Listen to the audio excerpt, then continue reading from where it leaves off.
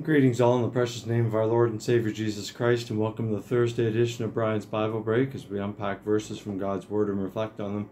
This morning we're continuing in Proverbs chapter 3, and this morning looking at verse 24 from the New Living Translation. But let's begin with a word of prayer. Dear Heavenly Father, we thank you and praise you for this day. And Lord, we just pray as we come into your holy presence that you will welcome us with open arms, that you will give us rest as we pause and reflect on your word. Speak a word of encouragement and hope into our hearts, we pray. In Jesus' precious name we pray. Amen.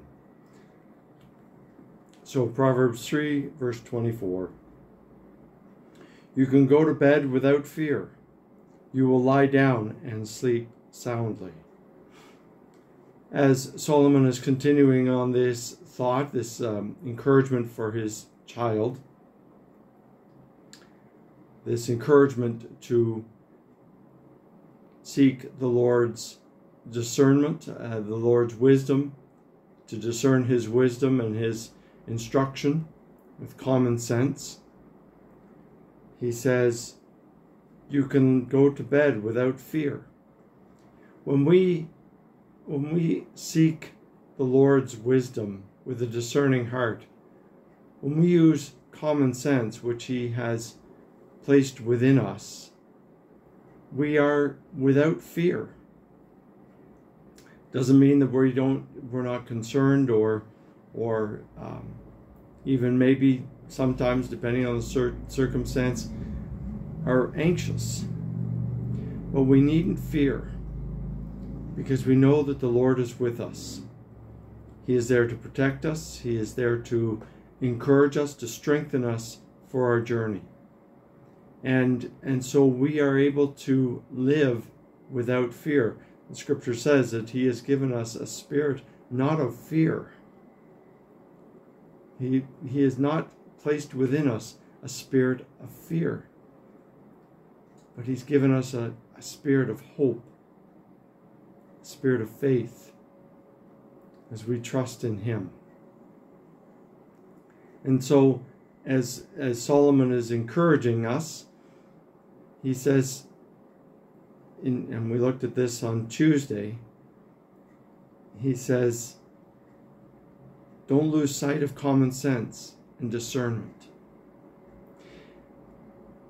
As our world seems to be turning away from common sense, and we see wars and rumors of wars all around us, we see political unrest, and society is in a sense in unrest, disease. It's easy for us to lose sight of common sense. In our world of social media, it's very easy for us to go down a rabbit hole that leads to despair and fear.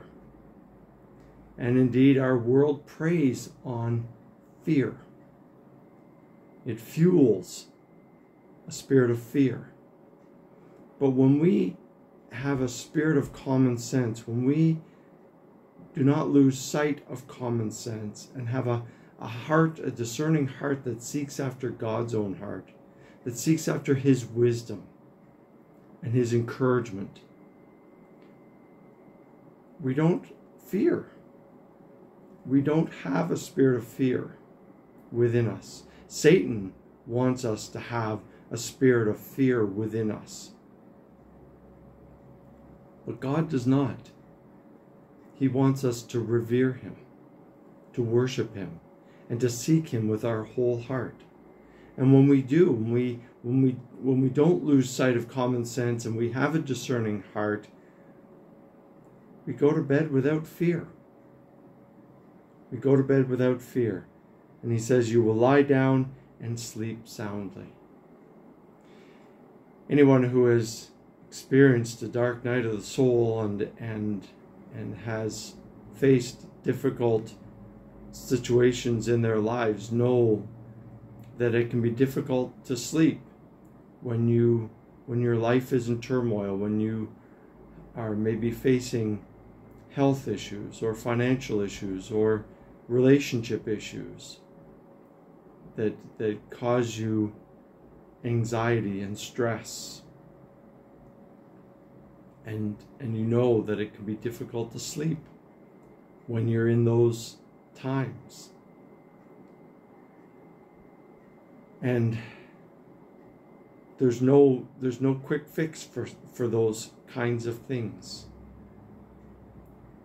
But it is in those times, in those dark nights of the soul, when we have to trust in the Lord even more. Someone said we often meet Jesus in the most profound and real way in the ditch of life. When things are running along smoothly and seamlessly, we can often not rely on God quite as much as we ought to. But when we're in the ditch of life, when we're in those dark nights of the soul, that's when we need God the most. And that's when we often find Him most clearly and most profoundly. And when we replace that spirit of fear with a spirit of hope and trust and faith, we're able to sleep peacefully because we know that we are in the hands of God. Our lives are entrusted to Him. And He will never abandon or forsake us. And He will never lead us to destruction. And that doesn't mean that we won't face trials and tribulations and we won't have storms to navigate in our lives. We will. As Charles Stanley used to say, there are 3 seasons in our lives. We're either coming out of a stormy season, approaching a stormy season, or in the midst of a stormy season. And our hope, our faith is built on the fact that God will lead us through those seasons. And so we trust in Him. And we do not fear, but we trust in Him. And when we place our lives, when we surrender our lives to Him, and place our hope, our faith in Him alone, we do not have a spirit of fear, and we are able to sleep soundly. Friends, it's sometimes easy to say these things. It's another thing to actually live them. And I speak from experience when I say that I have had my own seasons, dark nights of the soul, where I have had challenging times to deal with. But I can assure you that when you trust in the Lord wholeheartedly, He will lead you through those periods. And when you come out the other side, you are stronger for it. And you're able to face the next one, and there will be a next one. You are able to face the next one with greater strength and greater courage because of what the Lord has led you through already. And so I commend you to seek the Lord with your whole heart. Trust in Him, and He will not forsake you. Let's pray together. Dear Heavenly Father, we thank You for Your word, which challenges us, sometimes convicts us. Lord, we don't like the dark nights of the soul. We don't like the seasons of tribulation and challenge and trial. But Lord, we know that You refine us in Your fire, and You lead us through those seasons to equip us, to help us grow in our faith and our trust in you, and to strengthen us for our journey. And so, Lord, we surrender ourselves to your will, Lord, to your leading, believing that you will strengthen us for our journey with you. In Jesus' precious name we pray. Amen. Well, friends, thanks for joining me this morning for this short reflection on God's Word. I hope that it has been an encouragement to you.